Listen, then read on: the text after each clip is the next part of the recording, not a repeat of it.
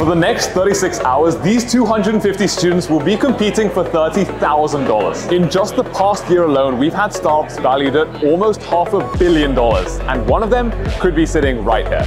And as the room fills up with more and more people, it's vital that everyone starts mingling, finding potential partners and scouting out the competition. And as alliances were formed, the competitors were finally told what they would be judged on. The rules are simple. Come up with an idea for an app focused on sustainability, powered by the blockchain. Contestants will have 36 hours to build an app that encourages people to save the environment. And at the end of it, they'll have to pitch their idea, Shark Tank style, to the judges. At the end, 2 winners for each category will be named, as well as prizes for the runners-up. With everyone knowing what's expected of them, there was no time to waste. And naturally, some teams got off to a better start than others. This is our 3rd hackathon in a 3rd country. And by the way, this guy, if we win this, it'll be his 11th hackathon winning. Yes. It's been a really long day. We left Southampton at 4 AM. So another 36 hours of staying awake. Hopefully it pays off. Yeah, so I got a team of 5 of us just set up here. At the moment, it's very early stages. We're just trying to define our idea and then see where it goes from there. And just a few hours into the day, some interesting ideas were already starting to form. We have a few, but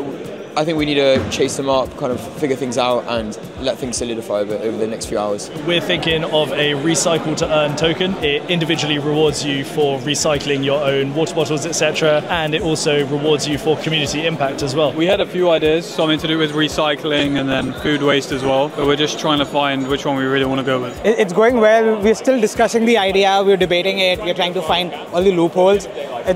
I'm very excited about the ideas that we have. Let's see where we come up with, but yeah. By now, every group should have a good idea of what's going on. But as I was going around, I noticed that some groups were still struggling.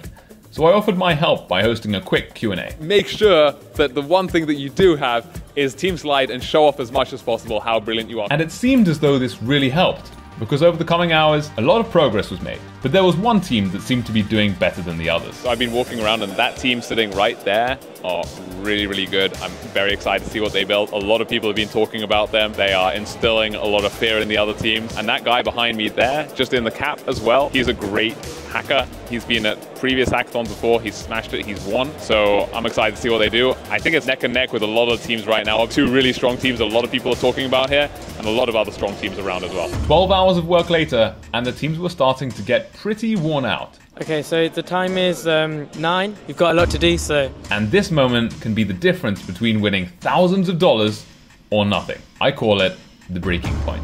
You see, later on in the night, people become restless. They become sleepy and they want to switch off. After coding and working for 12 hours straight, the brain naturally wants to get a bit of shut-eye. And with some people having traveled for hours this morning to get here, they have to make a decision. Push through or get some rest and grind it out in the morning. We're staying here over the night. No sleep, hopefully, unless I drowse off by myself, but... So my teammates are gonna sleep a little bit, yeah. I'll probably be staying overnight just to get the grind done, yeah. We're staying the whole night, we're grinding for the whole night. The big players, the big teams, they stay out for the whole minute, every single minute until Fergie time. That's how we're working.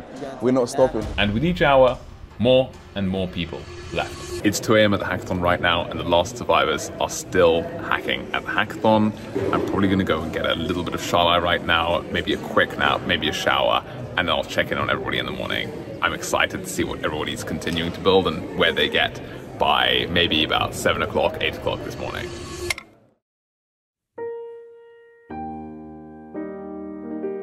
It's the start of day 2. Let's see what everybody's been hacking on. I think people will be really, really tired. A lot of them haven't slept at all.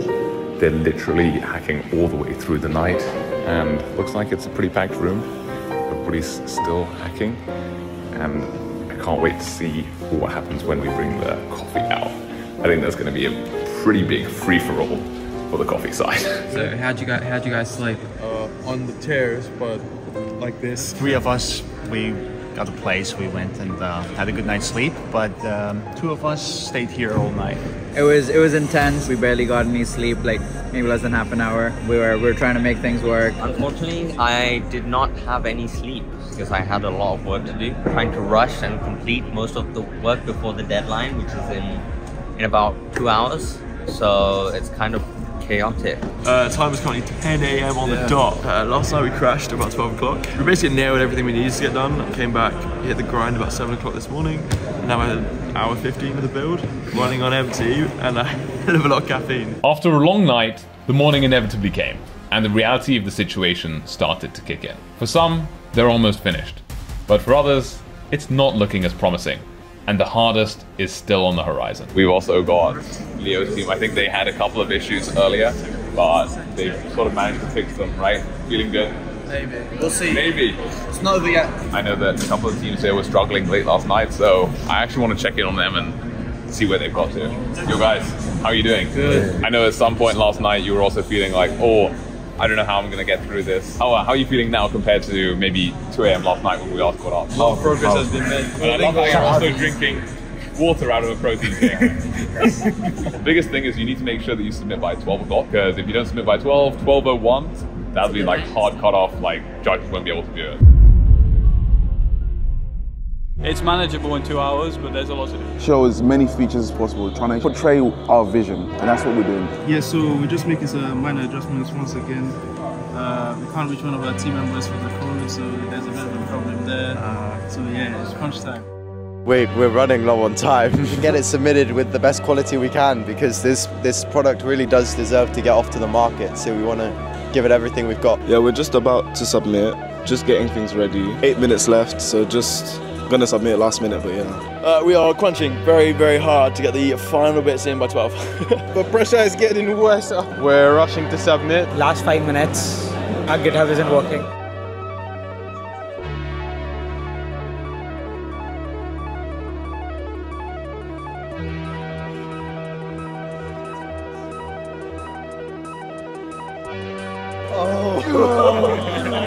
We literally clutched it up with 9 seconds to go. We smashed it. Wait, watch this tick over. 8, 7, 6.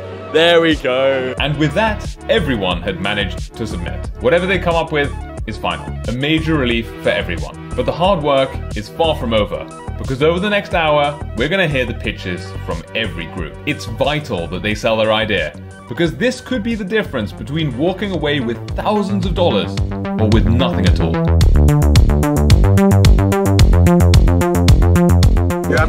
We're so ready. We've never been more ready. So confident. I'm a bit anxious, but I'm excited to pitch my idea. The entire team is like super excited and excited for the results as well. And after 36 long hours, the winners were finally announced.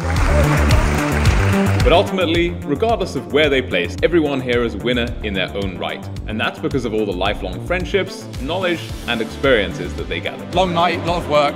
Good to see it paid off, and I really like our project as well. We won! Yeah.